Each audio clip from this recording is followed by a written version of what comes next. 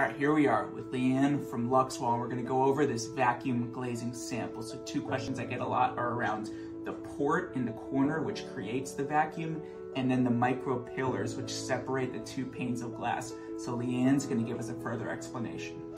Yeah, so the port I'll cover first because that's pretty easy. It's either in the upper corner or the bottom corner, upper left or bottom right.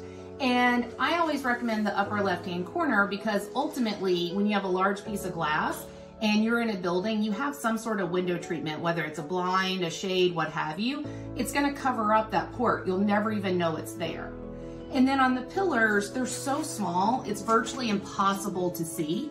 As you can see, as we zoom in, we're putting white behind it, trying to get the example of the pillars. And you can see they're so small, they're roughly around 2 inches on center, but they're so tiny, you'll never see them once they're really installed, or it'll be very difficult to see because, you know, you're looking through the glass and there's a lot of visual noise that tends to happen behind glass, whether it's trees or other buildings or things of that nature. They're very hard to see because they're so small.